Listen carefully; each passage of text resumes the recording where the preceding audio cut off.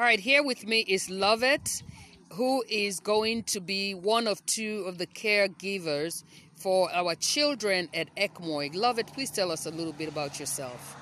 I'm Lovett from Bol City. It is a very big opportunity for me to meet with Mrs. Masire Young at this time. I have been working with children. I love children. The moment I heard that she is working with children, making an orphanage for these kids, I was very, very happy to meet with her. She accepted me to be with her as volunteer. I have been there for 2 months now.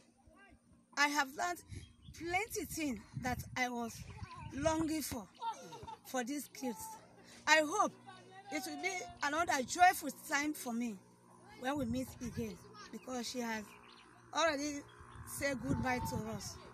I'm happy to be with these kids, and I will try my level best to always do what you people need for me to do for these kids.